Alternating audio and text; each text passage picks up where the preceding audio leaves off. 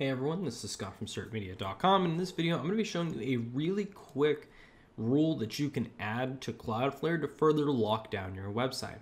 I mentioned in another video that I was going to show you some quick firewall tips that you can use in Cloudflare to restrict registration and login spam, and that's what this one is.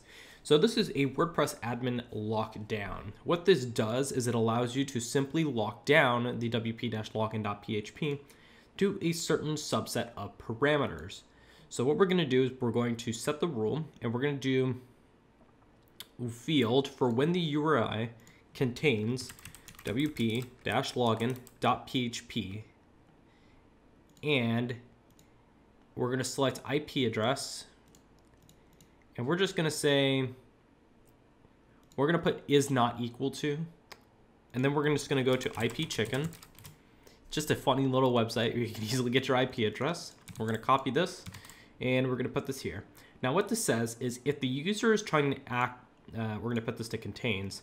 If the user tries to go to a URL that contains wp-login.php and the IP address is not equal to this, then block the user.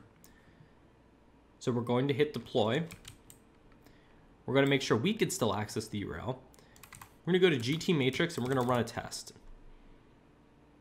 Now, since GT Matrix is going to have a different IP address, it's probably going to get the error screen so long as this worked as we expected.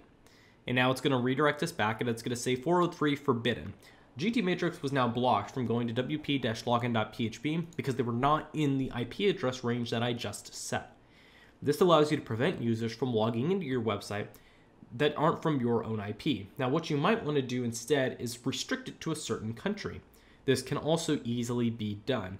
So what we do is we just change country, and it's an is not or does not equal. And in my case, I'm going to type in United States. Now, if the IP address is not in the United States, they will be blocked from going to this IP address. And we can easily test this again by making sure this is set to Dallas. And hopefully the rule took effect so that we can just perform the test and it'll go through without a problem.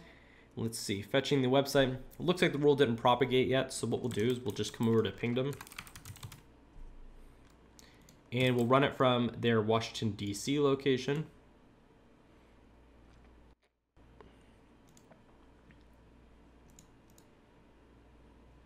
And it's meant to just be a really simple set of rules that you can deploy to prevent users from hammering your wp-login.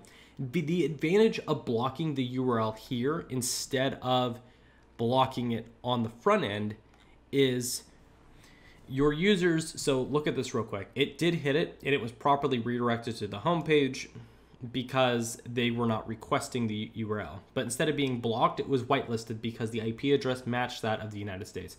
The advantage of blocking it at the edge, though, is you cut down on any server resources being used, because it's going to be blocked before the URL goes to your website. So if you have 100 users hammering your website a day trying to brute force into wp-login.php, instead of redirecting them to the home page, you're not completely blocking them from hitting your server by them hitting that Cloudflare rule first. Just a quick, simple tip like that can help reduce server resources and improve your load time. If you have any questions about this, please feel free to ask. Otherwise, thank you so much for watching, and goodbye.